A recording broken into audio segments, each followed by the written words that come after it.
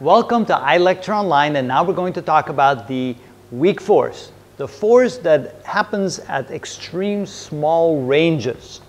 It is much weaker than the nuclear strong force, only 1/1,000,000th, in some cases they say 1/100,000 to 1/1,000,000th the strength of the strong force, but it acts over a very small range, much smaller even than the nuclear strong force. And it is responsible, or at least it's it gives us the interaction that provides the beta decay and that provides the decay of heavier quarks. For example, the beta decay is the ejection of an electron from a nucleus of an atom, and typically that's the ejection of an electron from a neutron in the nucleus of an atom.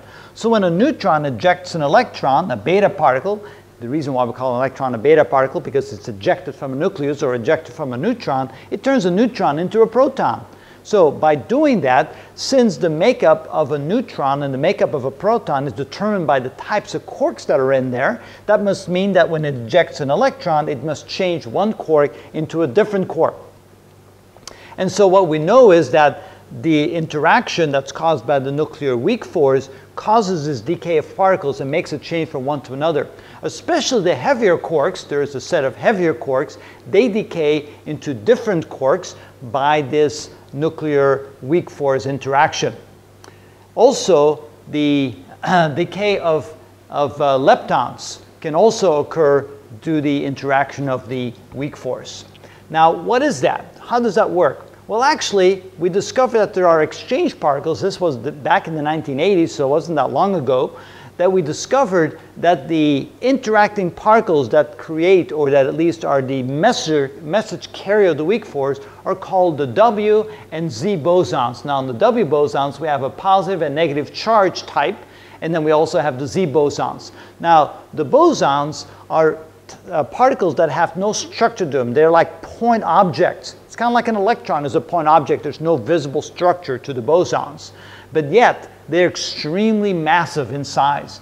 The W bosons are 80 giga electron volts, and the Z bosons are 91 giga electron volts in mass. Now, to compare that to a proton is about 938 mega electron volts for a proton or a neutron.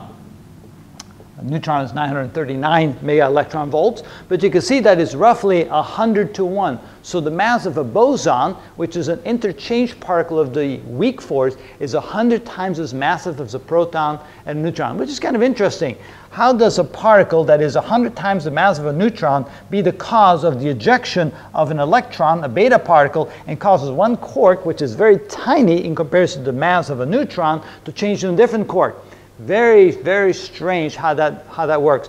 But the answer to that is that the existence of a Z boson or W boson is very, very short. It only exists for a very tiny amount of time. For example, the interaction time is extremely small, anywhere from 1 to the minus 10, 10 to the minus 10 to 10 to the minus 16 seconds.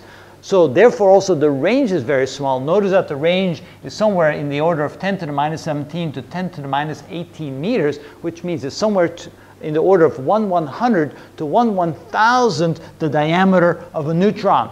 So imagine that the range is a very tiny little range, somewhere like that, for a very short period of time. And what happens is, for that very short period of time, a boson is created that causes the split up or the change of one quark to another, and that causes the ejection of a charge in the form of an electron in order to make that change happen.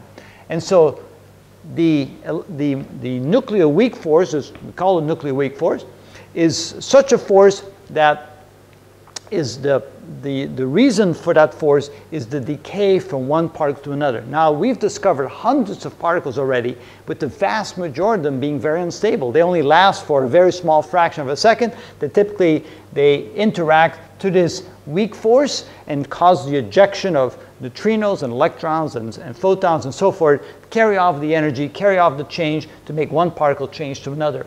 Ultimately, most particles that have 3 quarks will ultimately decay into a proton, and that's the most stable form of that type of material. Now, of course, Well, we'll talk about the details of how that interaction actually works and how the decay process works for each of those particles so you have a better idea of it. Right now, we just have to understand that the interaction occurs of a very small range, and by the creation of very, very heavy point particles that carry the message and cause that decay interaction to occur. And that is the purpose of the nuclear weak force.